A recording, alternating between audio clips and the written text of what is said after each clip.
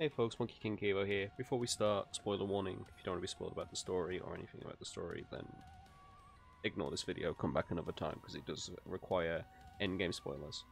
Anyway, so to capture a Miraidon or Koraidon, you need to essentially finish the game, seen the credits, and then return to the Zero Gate, and then go all the way down to the very bottom of the Great Crater of Paldea.